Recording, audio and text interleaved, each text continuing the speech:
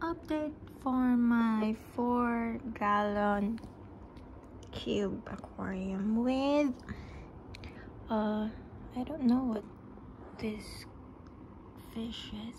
The pet shop said it's Furcata Rainbow fish, but I don't know.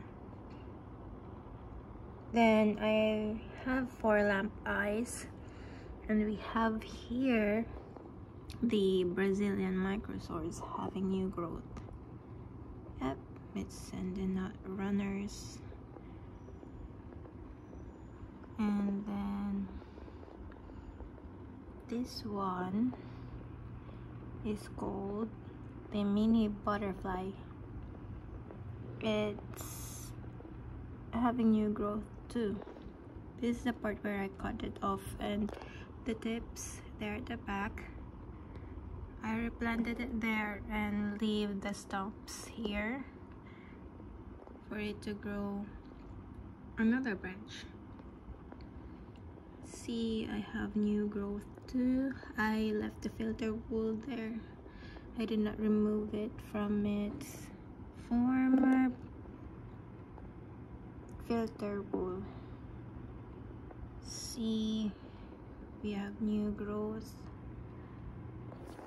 And here is the replanted top, the upper half of this mini butterfly. See, it's got that cute bronze-like color, reddish color. And by the way, this is my DIY feeding cone, which is a cheap light and a cheap filter, which I customized by putting this one.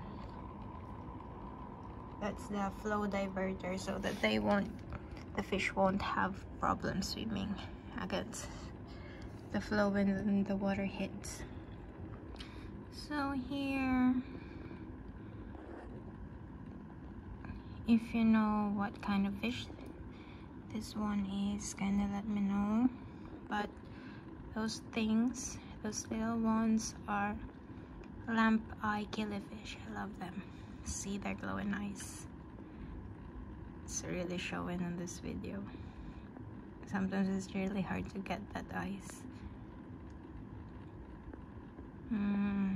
I'm thinking of getting more Lampeyes, either Lampeyes or Chili Resboras, to give color to this tank, because, well, as you can see there, the fish are almost like gray, except for hints of yellow for this rainbow fish, and maybe an iridescent color for the Lampeye. Otherwise, nada, no color at all. So I'm thinking of getting red cherry shrimps or Chili Resboras or other fish, preferably vibrant red in coloration, so we can have other colors pop out. Basically, here I have a low class aquarium soil. Well, this one, as you can see, it's a dirt soil. Actually, it came from the top of microsort. That's where the microsorts are planted. I just kept the soil, put it directly inside the tank, and to hold it in place, I put these rocks here. See, my soil isn't that deep. There, here, it's almost just an inch at the back. By the way, I weighed down this other half of the mini butterfly by stones, so it won't float up. See, that's just it for my 4-gallon planted Nano Tank. See ya!